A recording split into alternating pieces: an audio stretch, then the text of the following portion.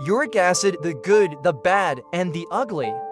Uric acid is a natural waste product that our bodies make when we consume certain foods or when our bodies break down those foods and also produce it on their own.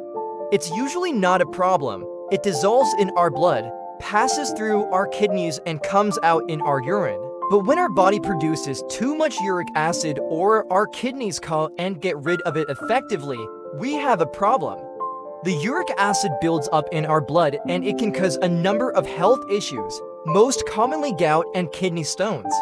You see, a little bit of uric acid is actually a good thing. It can act as an antioxidant and help protect our cells from damage. But too much uric acid can cause problems. It can lead to gout, where uric acid crystals build up in our joints, causing inflammation and pain. It can also lead to kidney stones, which are painful deposits that form in our kidneys.